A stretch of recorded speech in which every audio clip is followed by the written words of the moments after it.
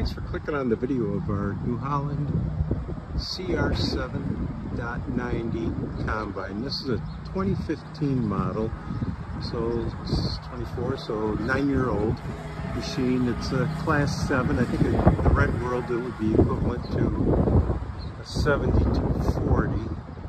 At least that's the right time zone.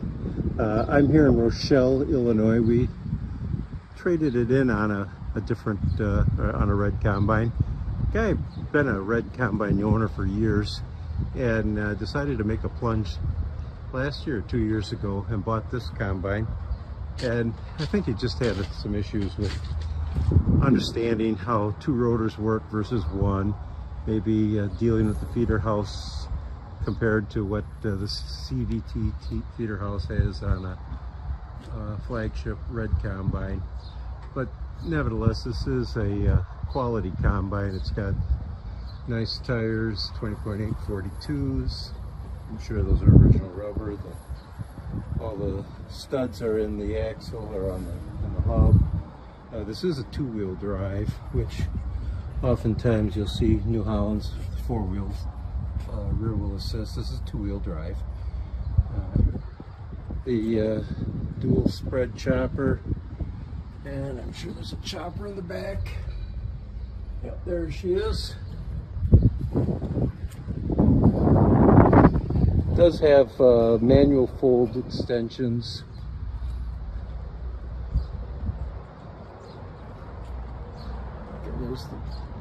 I'm assuming there's a rock trap. You know, these are the things I really should know. For Christ's sakes, I am a New Holland dealer up north, and if you guys up in the Eau Claire area, Baldwin area, are watching this video and looking for a nice Northern Illinois New Holland combine, you can get it serviced by our store in Baldwin, Menominee, Arcadia.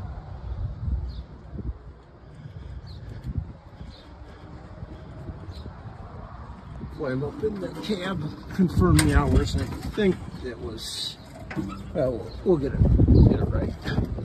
Paint wise, you will not be disappointed. The paint is excellent on it. Inaugural looks good.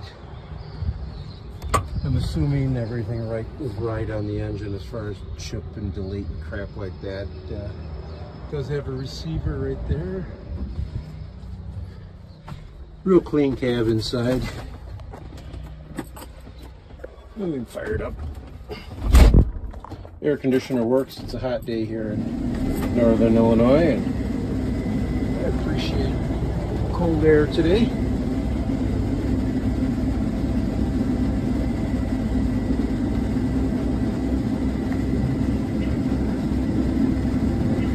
Oops, just turned on the separator. Separator's running. We'll get over to the hours. Alright, engine speed too low. Alright, 2321 over 1893. And right now she's running. Get the front brake off.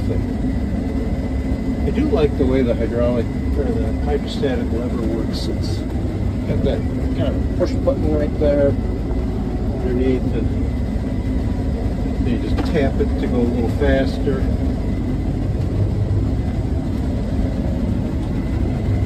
Alright, well, that's our machine, so appreciate you watching the video. Thank you.